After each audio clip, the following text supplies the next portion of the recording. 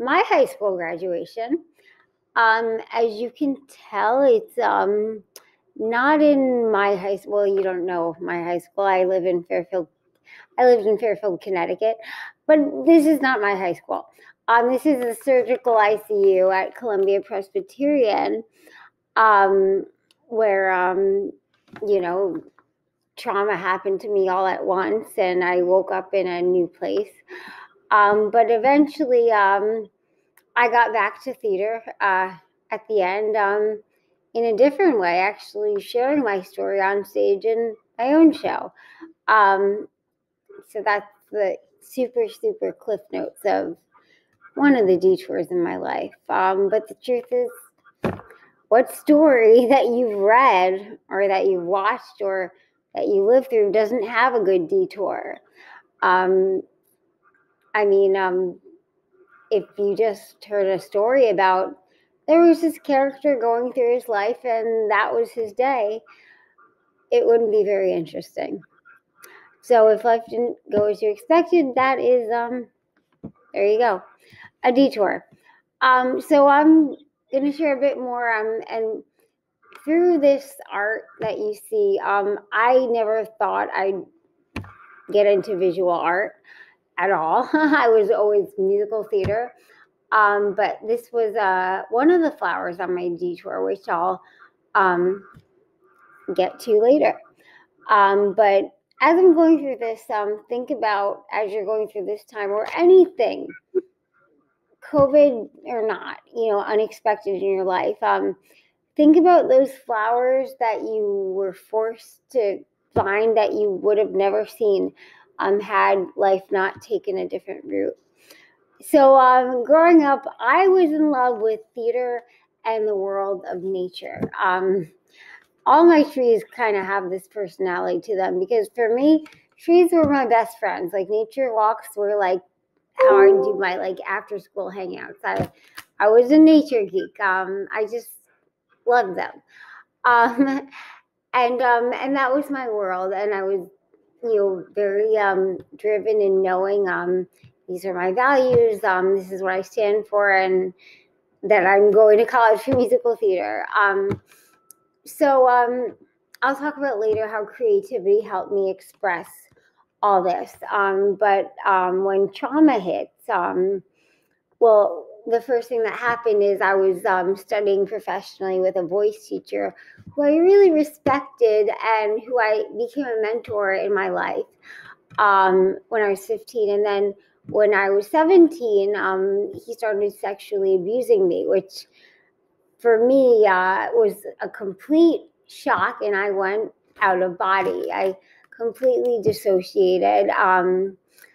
Years later, when I could finally start to process it, I didn't have the words for it, so I expressed it through, I could see that, one side was this and one side was that, or everything became numb and blurry.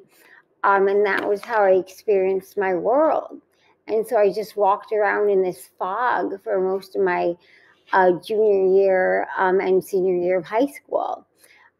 Finally, I told my mother on my birthday on April 10th, 2005.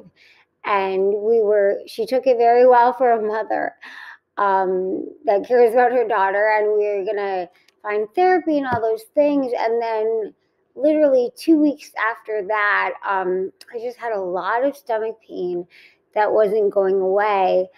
And so I was rushed to the emergency room, and I guess when the surgeons cut into me, my stomach burst to the top of the OR because there was so much internal pressure. There had been a blood clot or a stress ulcer gathering or something like that. And so I wake up months later in a hospital room, in an ICU, where people are suddenly telling me how much better I look.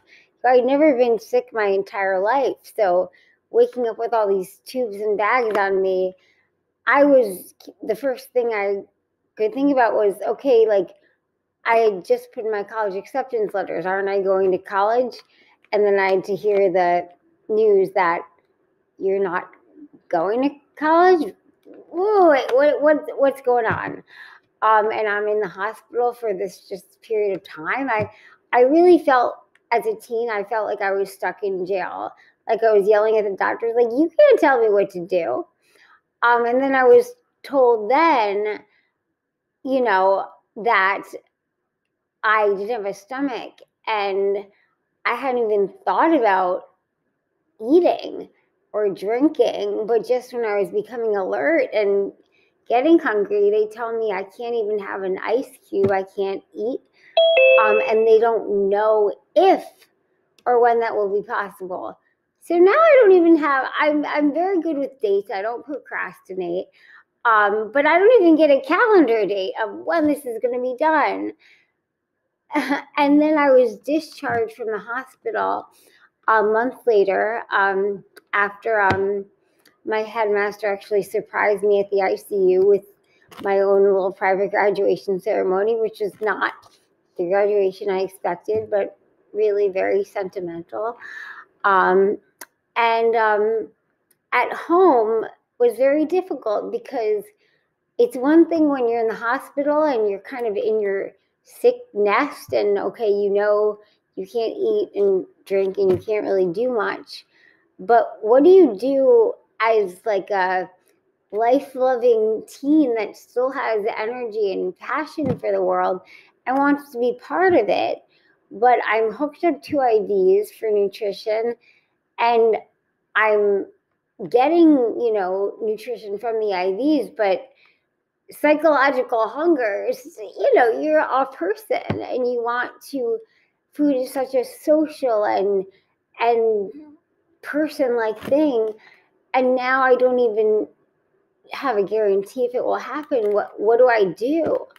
And so these strategies, these aren't things that I went into this crazy situation with. These are things I realized in retrospect. And at first they seem like gratitude, creativity, hope stories. They kind of sound like those corny inspirational phrases you see on like Hallmark cards and stuff. But the truth is, I didn't have any kind of therapy. I didn't know anything about mental health. These were just skills that I realized I actually used as an active way to get me through. And so the cool thing about this is that we're all capable of doing it. So for everyone that thinks, God, how did you make it through this time?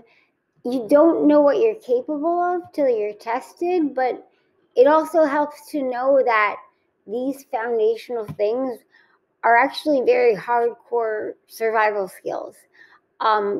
Not only to survive, but to thrive through any obstacle.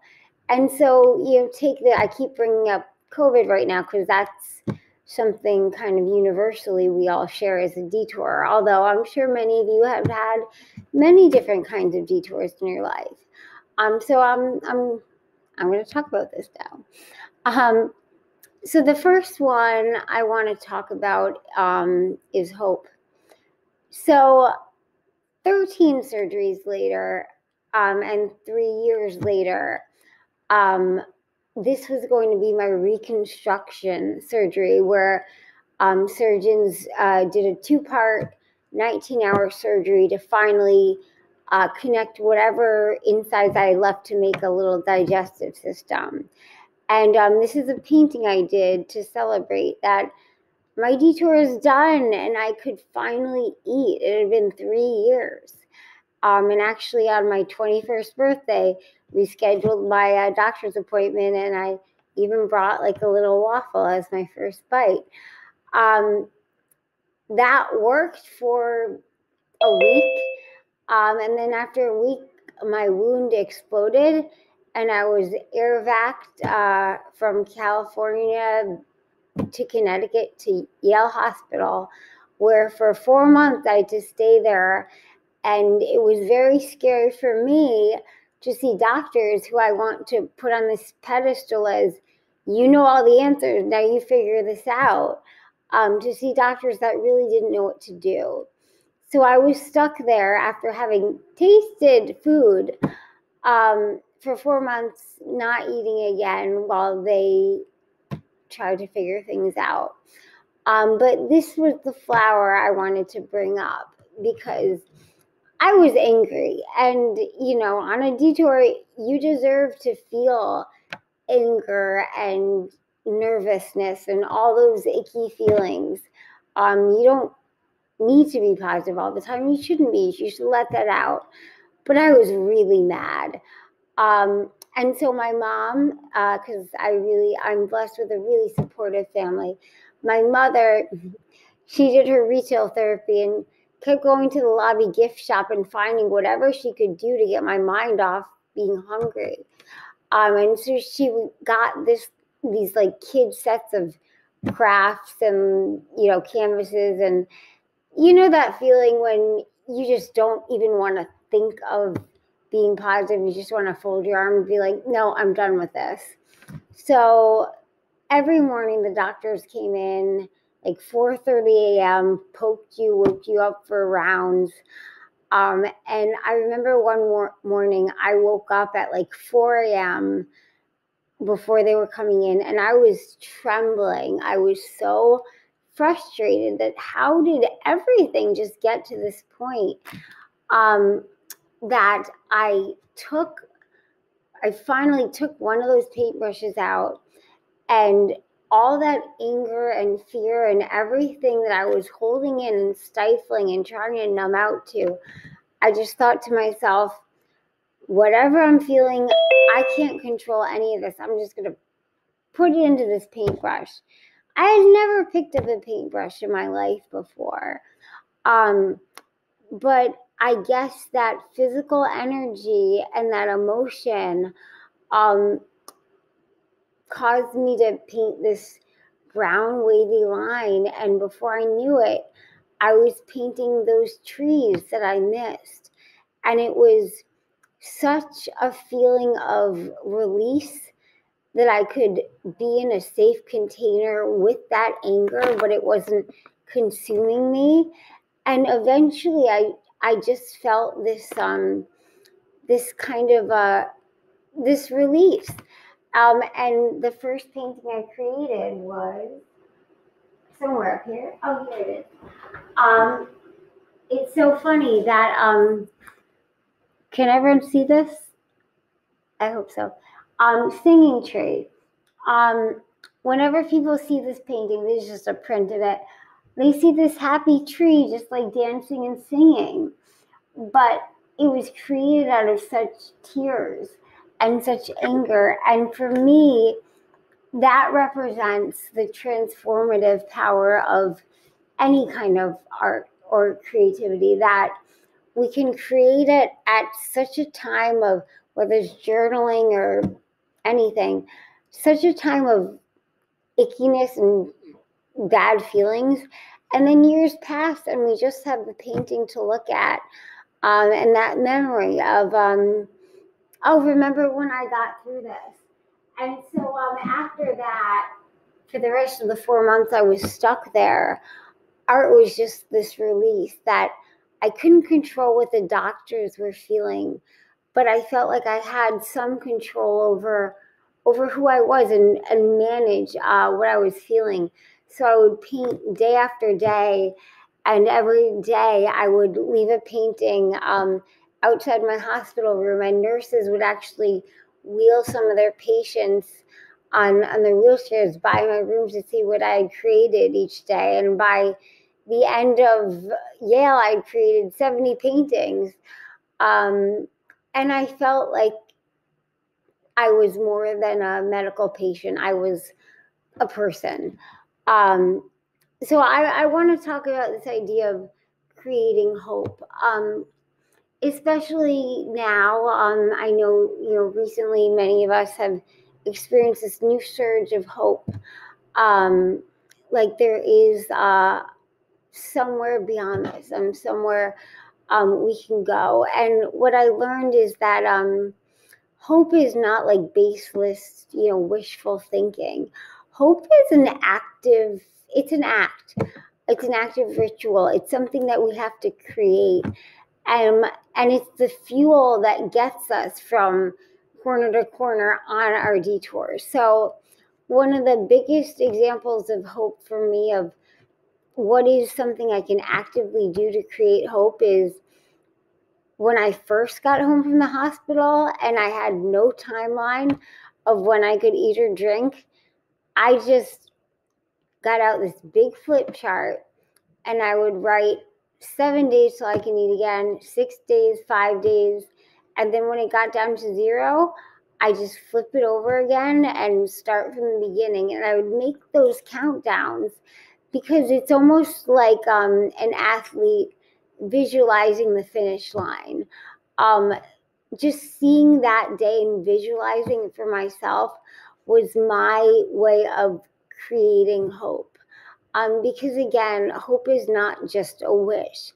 It's something we can create as individuals and as a community together. So I also want you to think about, for this time, what is a way that you can create hope that, that can get you through the days that are more hopeful and not so hopeful. And also, what is a ritual or a way of practicing active hope that you can share as a community, where you can all share your thoughts of, getting through the next steps. So, hope is not just this beam of light that comes from you on a mountaintop. It's something you got to create yourself. Believe it or not, for all the crazy things that I did, it turned into 7 years I couldn't eat or drink total. I got into cooking, and apparently, according to my family, I made great meals. But for me, it was an active way of, using all my senses to almost like a ritual, that as I'm creating this, I'm also manifesting in here that I will be able to eat and drink this. And spoiler alert, here's my bag of cheese, so it does something. So creativity, that is the, in no particular order, the other skill to resilience for me.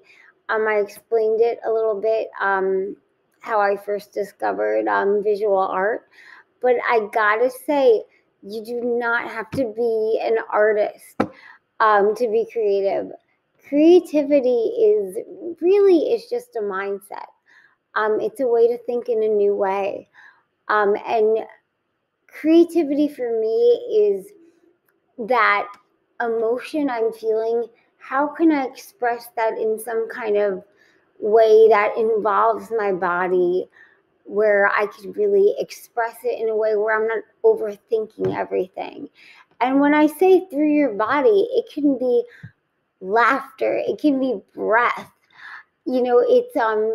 It's any way we can release it.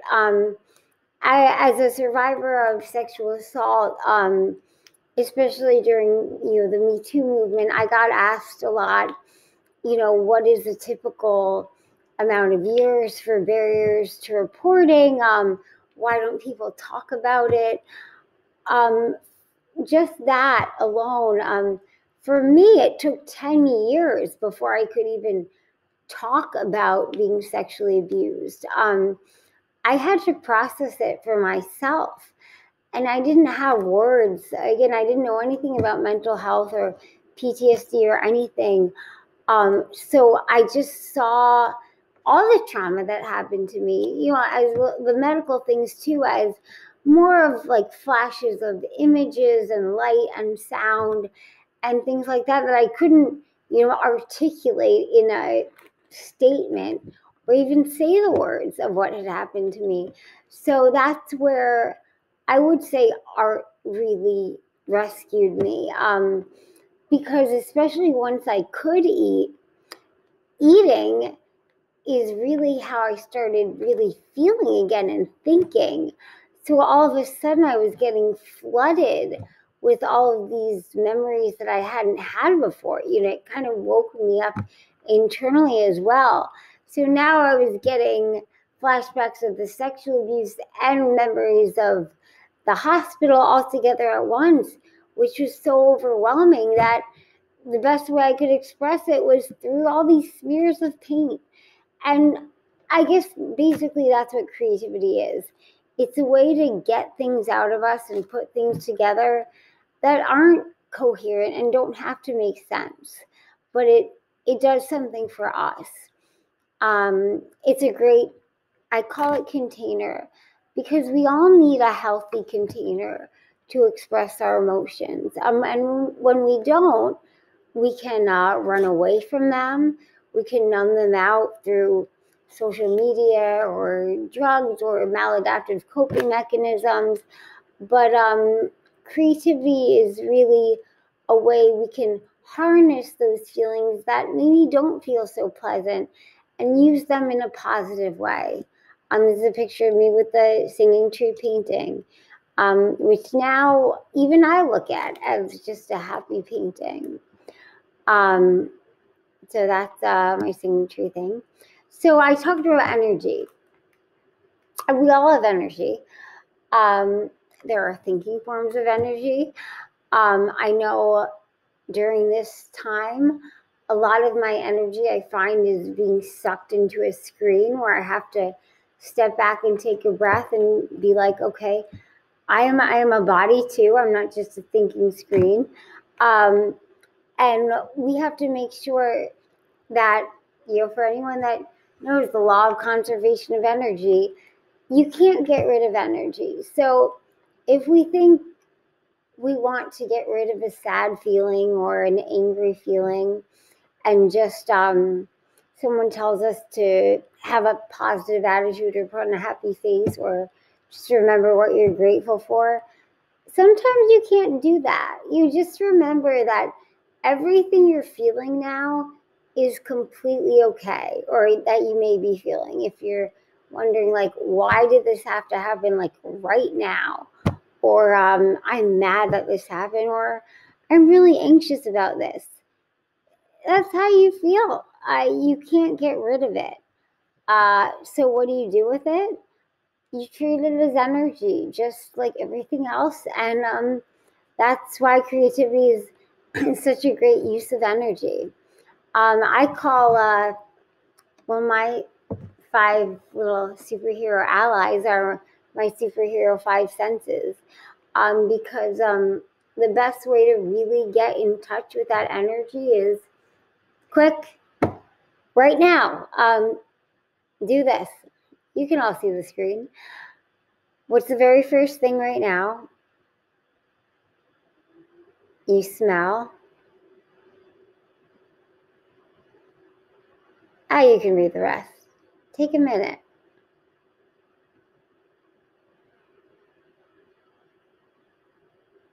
But not too long, because I got to get through this. I want to. But I would imagine these as superheroes when I got really anxious, flying in with their superhero 5 senses capes and being like, I hereby grant you the power of now. And that would put me right here in this moment where I realized, like, in this small, if I can place myself on like the tiny pinhead of this moment, there's nothing really to be anxious about, because anxious is only when I'm thinking about it or dwelling on something. But right here, I can smell like fresh air. I can see light. I can hear whatever you may hear, a bird calling, but it helps sometimes, when you're, going from place to place, or even if you're stuck at your computer for a long time, just ground yourself and imagine those 5 superheroes, however you want to imagine them, like a Marvel comic book or something, and let them grant you the power of now just for that one moment. And just do that for a few moments at a time. It doesn't have to be all the time. You can get anxious sometimes still, but those can break up those times, because you don't have to drown in it, and you don't deserve to. So you'll see, some of my art.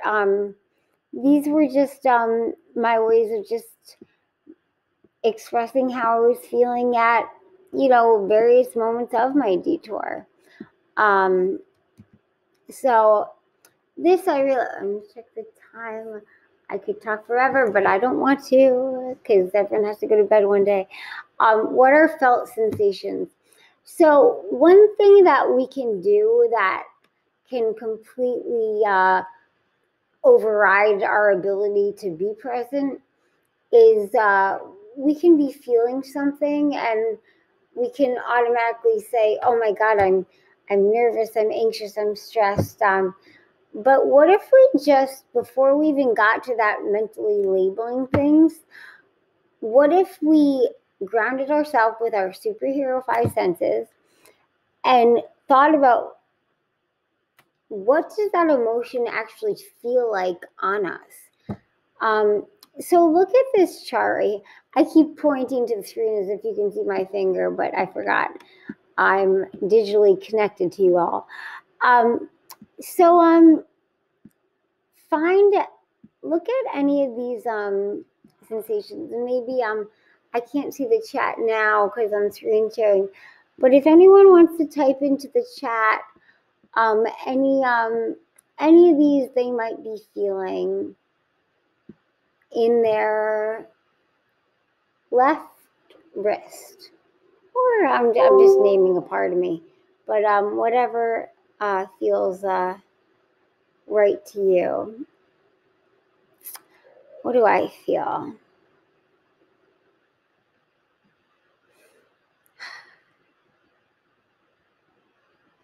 Okay, well, the top of my left wrist feels